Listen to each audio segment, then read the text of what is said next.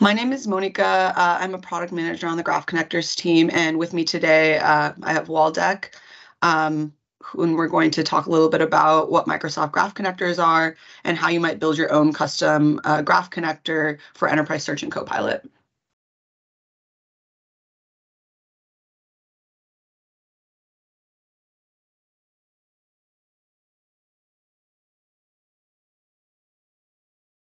She got remuted again, by the way.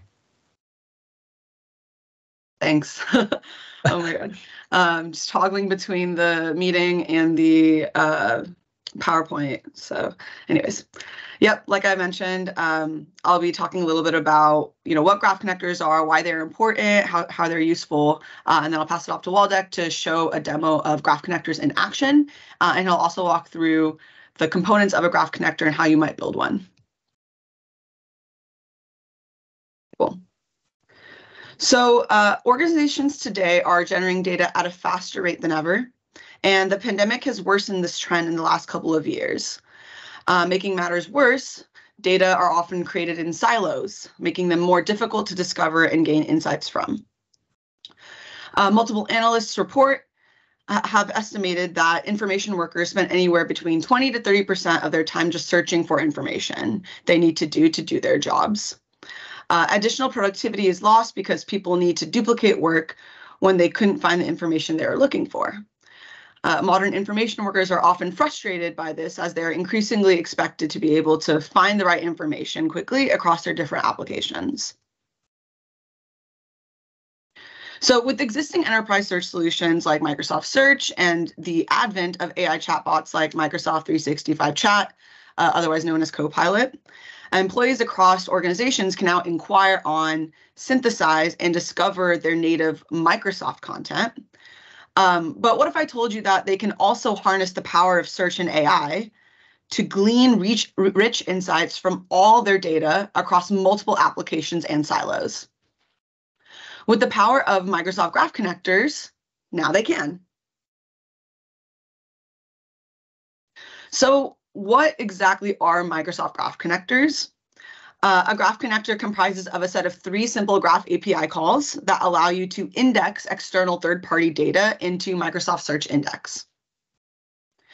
First, you create a connection by calling the External Connections API. Then you register your schema by calling the Schema API. A schema is a flat list of properties mapped to metadata you want indexed. And lastly, you ingest your items by calling the External Item API.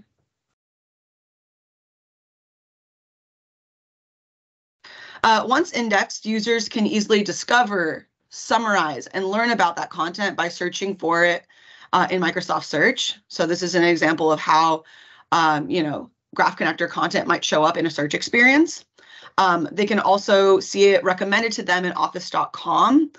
So as you can see here, this is an example of a box item showing up in the Office.com recommended experience under quick access,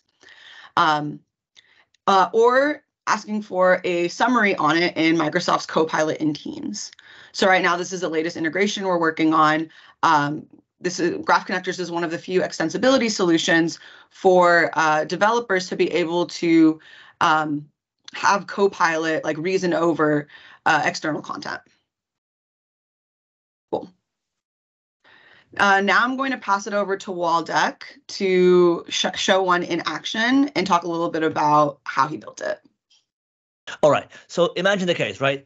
You have a meeting with a customer and you need to find a cool sample of what you can build on Microsoft 365.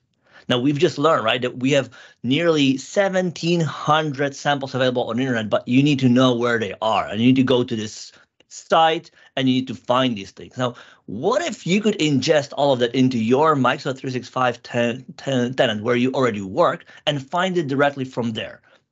So imagine that you can go here to Microsoft Search and you can say, hey, I need a sample on Teams AI.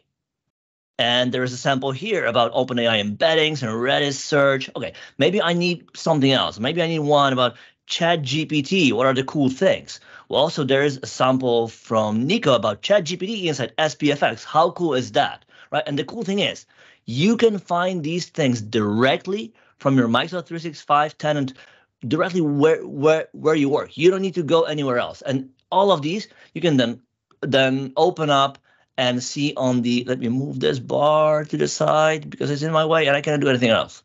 Can I move it up? Can I move it? Where is it? Oh no, I can't move it. Okay. Anyways. Right, so let me move this one down then. Okay, cool. So you can open a sample, you can view details from it, run it, but the most important part, you can easily find it here and share it with others in your org. So how all of this works, and everything you see now is available to you. You can run, and I would actually encourage you to run it. It is, again, a sample that we've got available for you in the gallery, available for you to run. Just download it, press F5, and you will be able to experience all of that in your own environment. Anyways, how it works. You've just learned, right, that a connector has a few things, right? It has a connection, it has schema that kind of defines the data that you want to store, and then finally the content that you import, right? So first things first, you create a connection. What is that? Well, it's a call to Microsoft Graph, and it's just one single call when you create a connection. And think of it as this is kind of the contract that you establish between your external store and Microsoft 365 that you will use to ingest the data into Microsoft 365. And you need to include some info such as the ID, name, description, and additional few things if you want to, right? So again, single call, this is one of the 3 Microsoft Graph calls that you need to use. So 1, create the connection.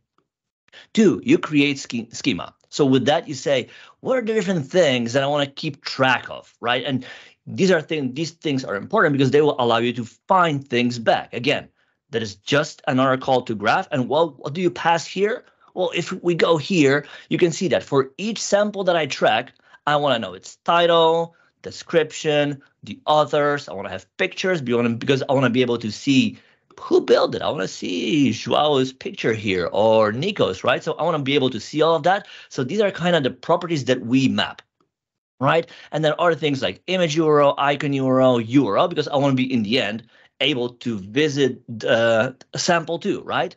So basically, these are the data that I want to import to Microsoft 365, right? So that is call number 2. We created a connection, and then we define the set of properties that we want to track for each sample that we import. Finally, the final step, we have all of that in place.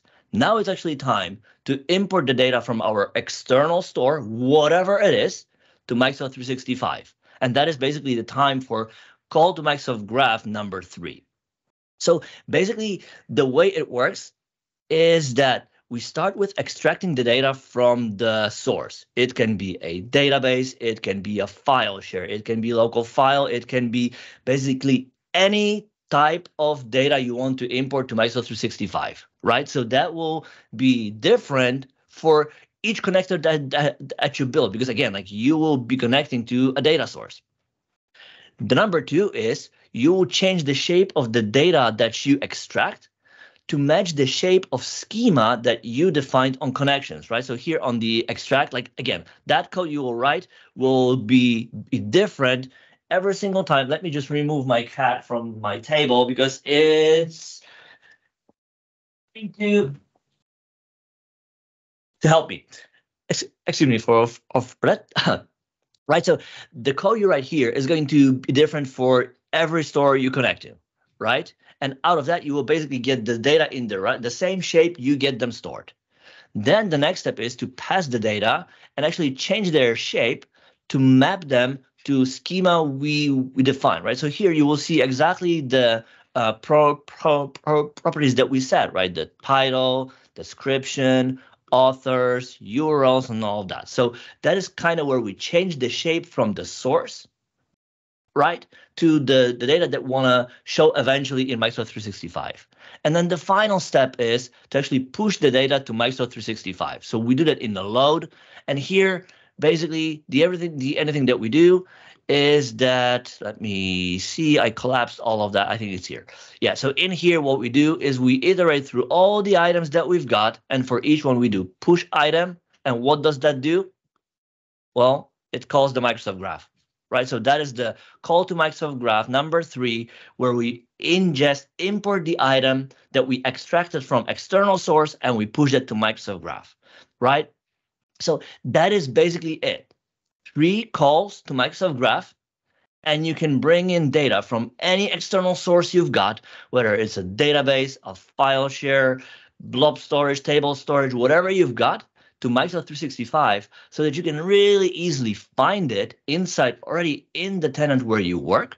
But the cool thing are also these other experiences where you can find out about new things that you didn't even know about based on the activities around them. So if somebody shares it, if somebody comments on it, if somebody even shares a link, all of that will allow you to find new and relevant things for your work. So with that, I would again encourage you to try the sample on your own environment. And the best way is, again, see it in action, explore its code. It's not that hard. It's something that you can run in minutes. And it's really, really cool to keep in mind as something that you might want to have. Because again, at a point where when we all get AI available to us, we want it to reason over all of the content that we've got, not just only the files that we create in Microsoft 365, right? We want it to be able to reason over everything that we know. We wanted it to know too, right? And that means also that we need to give it access to all of the data that we got stored in our org. And connectors are exactly the way to do that. So with that, I will give it back to Vesa to close down. And if there's anything, don't hesitate to reach out to us.